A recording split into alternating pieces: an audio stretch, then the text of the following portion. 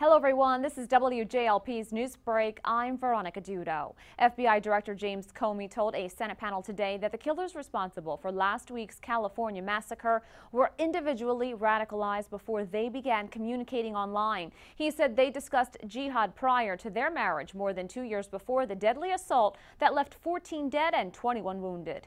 33-year-old Jamar Diaz, an undocumented immigrant who was previously deported, faces attempted murder charges after the hit-and-run crash that injured Toms River officer Daniel Brennan. Philadelphia police and the FBI are investigating an incident in which a severed pig's head was found outside a Philadelphia mosque. Surveillance video shows a person inside a red pickup truck driving past the building and throwing it out of the vehicle's window. For more on these stories, visit app.com.